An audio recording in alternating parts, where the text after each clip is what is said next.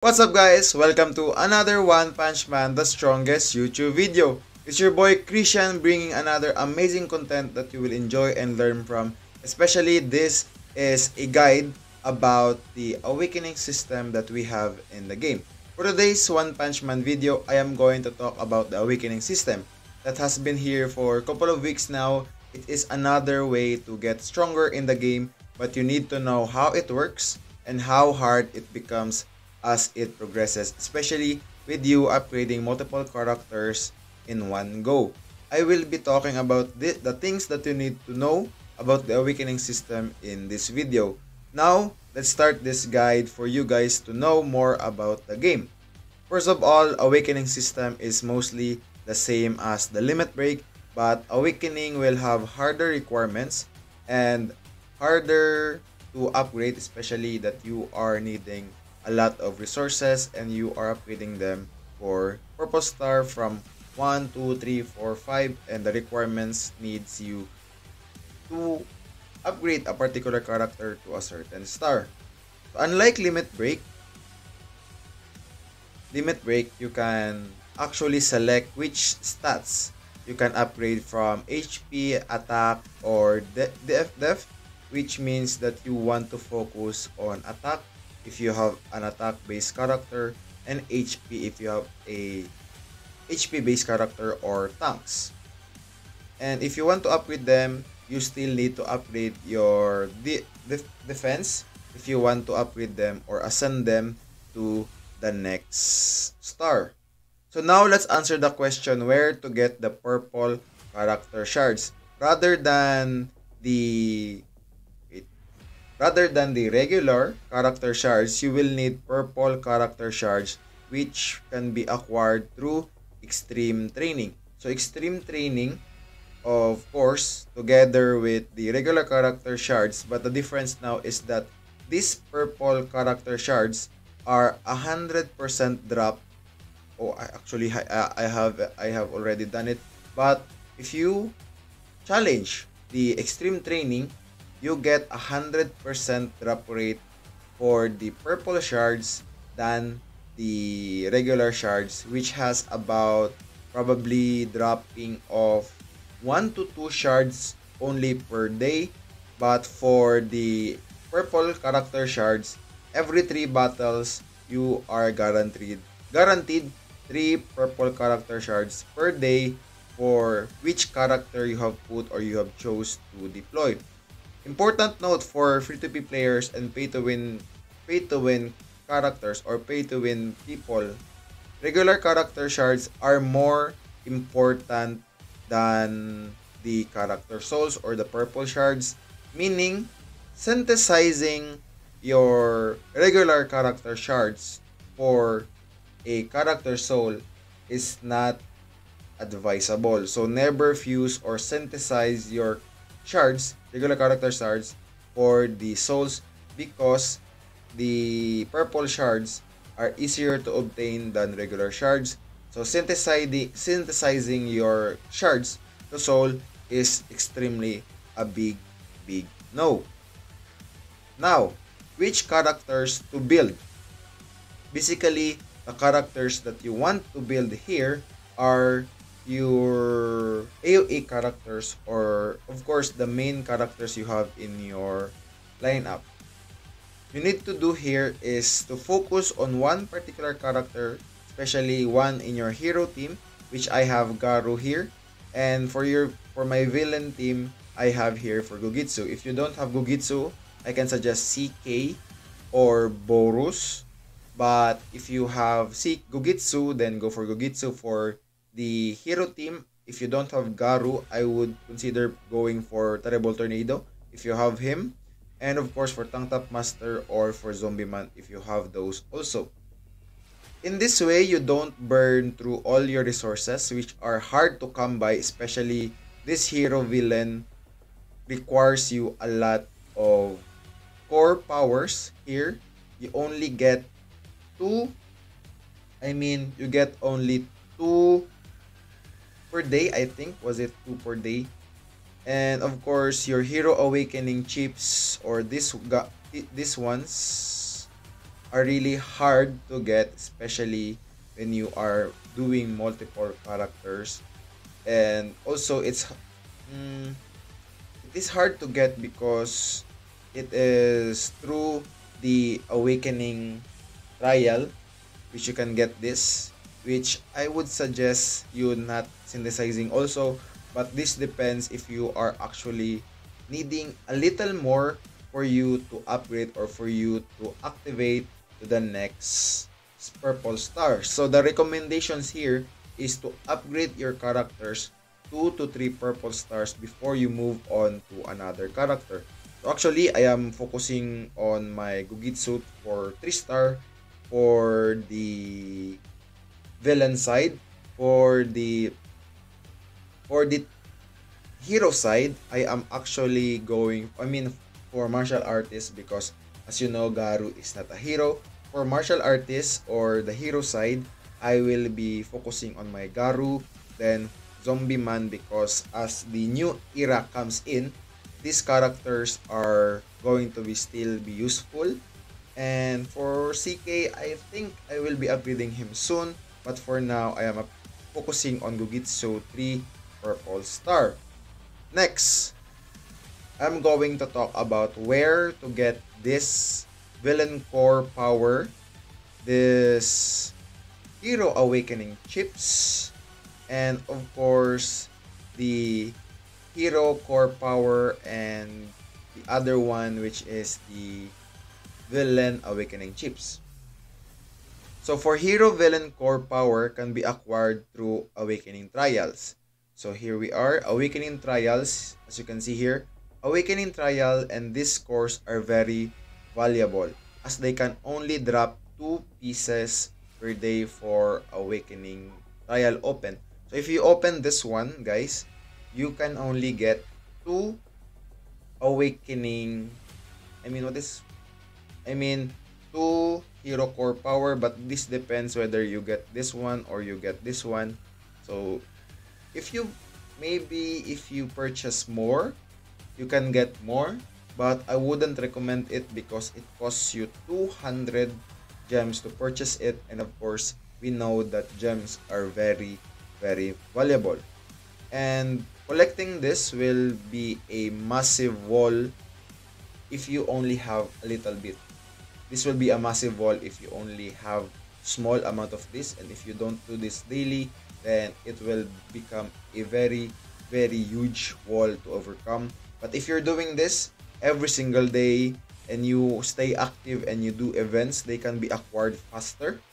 There are more ways to acquire this actually in stores, dojos, peak arena, maybe training centers, I believe, but they're not here just yet.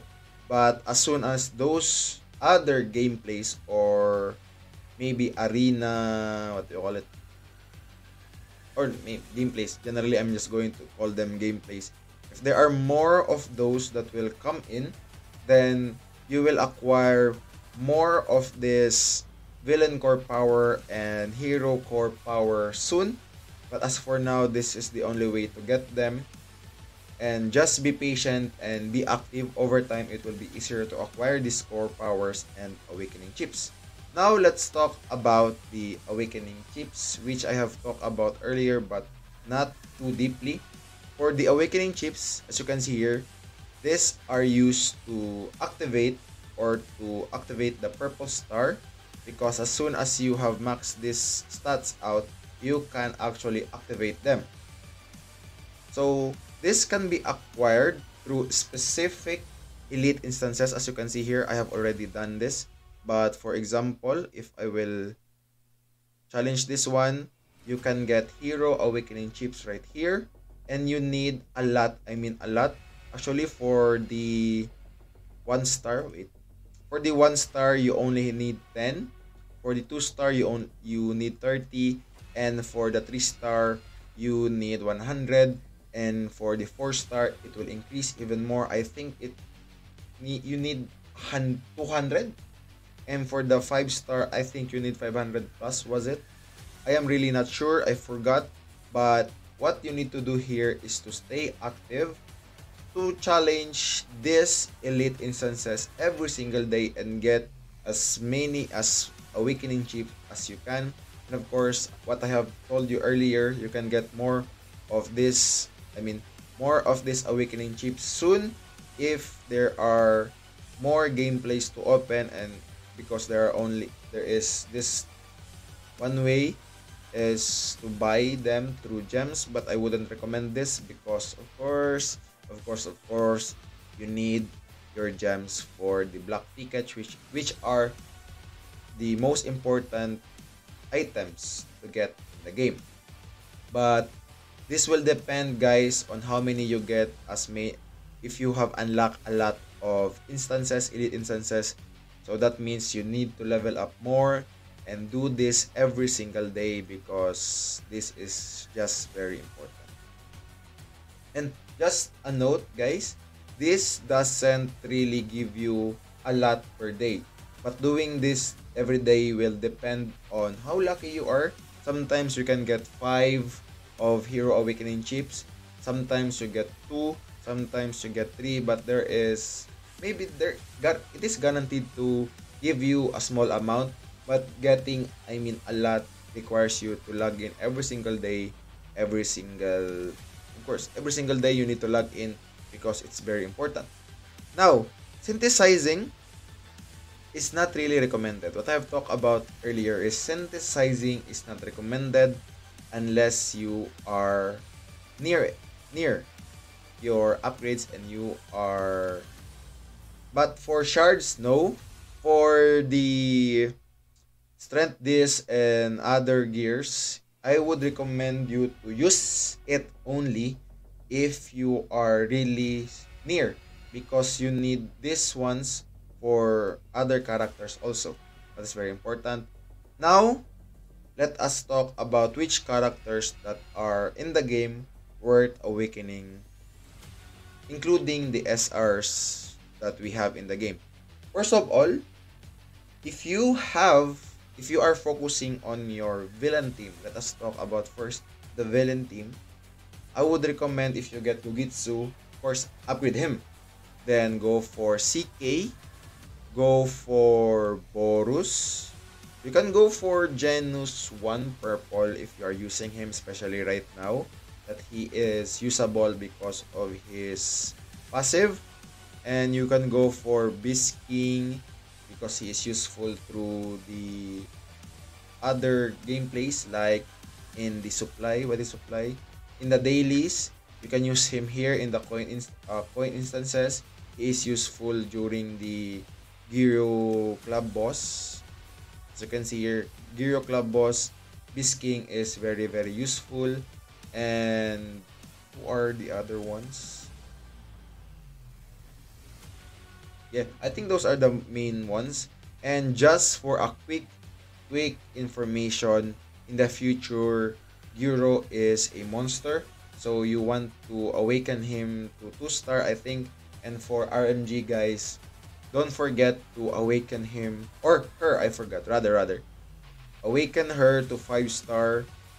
5-star limit break, and 4-star purple is good. If you can 6-star him for you to upgrade him to 5-star purple, I think, was it the requirement? I think that's a requirement. If not, I think you can go for 5-star limit break and 5-star purple, but you need a lot of resources. If you have a lot of resources, then go for a 5-star limit break awakened RMG, then she can just carry you until the SSR plus comes out, which is very very important. Now for the martial arts or the team, or hero team, I would suggest go for Garu if you have him. If you don't have him, go for Zombie Man, because I know I have always recommended that Zombie Man is a must-have character early on if you're a free-to-play player, meaning most of you people who are watching this have a Zombie Man. So go for Zombie Man. If you don't have Zombie Man, go for Terrible Tornado. If you don't have Terrible Tornado, go for Tank Top Master. If you don't have these characters, go for go for Atomic Samurai if you have him, and go for Amai. Of course, Amai is useful in the club boss, even during the Borus, I think he can give you a lot of assistance if you don't have a lot of AoE characters. And for Golden Ball, of course, if you don't have a lot of AoE characters, you only have Terrible Tornado. If you don't have Terrible Tornado, you can go for Golden Ball. If you don't have Garu, you can go for Golden Ball. So this depends on whether if you have the character and if you don't. And wait, let me just give you a wait. Let me just upgrade my Garu to 2-star. It gives you 15,000 already. And we can open up this one and we have unlocked the Awakening upgrade in the figurines, which is one thing that you need to put in mind to increase your BP. Figurines is very important, and Awakening gives a lot of BP actually. So the Awakening for 3-star is you need this character limit break has reached 4-star, so I have 4-star. The keepsake has reached 1-star. So actually for 5-star RMG, I think you need a 3-star keepsake. So meaning you need to get the keepsake of RMG, meaning you need 70 of this. You need 70 keepsake vouchers for you to get the RMG keepsake, and you can upgrade her to 5-star purple and 5-star limit break, which is very important, guys, to note. And I think what you need to put in mind again is that the Euro Core is coming soon, but it is actually not determined yet because of the wacky calendar that the Moonton server has. So actually this is only a awakening guide, but I will give you some small details about what's to come. Okay, so that's one thing. Euro RMG are a must-have. If you have enough BT, go for Awaken Terrible Tornado. She is a beast, especially he has a field. He goes well with Monsterized Chose that we have right now, and she is an AoE character. So that's just a a very quick futuristic advice on this video.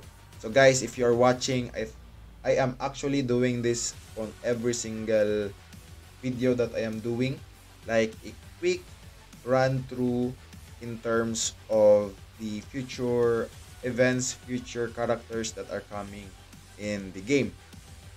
So I think I have discussed all on this video what is the Awakening inspiration.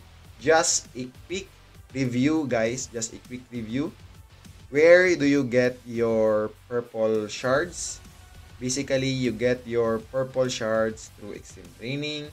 You get 3 of this per day because it is 100% drop rate, not like the regular shards that you can only get 1 to 2 shards per day.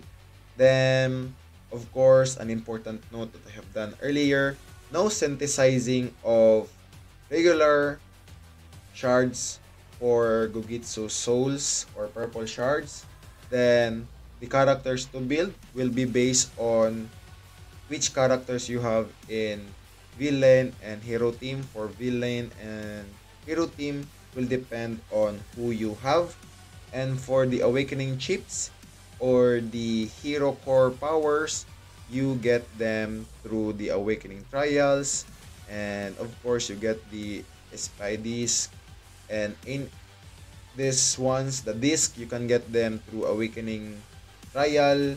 And for the Awakening, what do you call it? For the Awakening chips, you can get them through elite instances, and that is basically how Awakening works. So that is an overall review or a conclusion, as you can say. Then that is it. That is all for today's video. Thank you so much for watching, and don't forget to like, share, and subscribe to my channel, of course, and join my YouTube community Discord. The link is in the description below on this video, and I'll see you on my next video.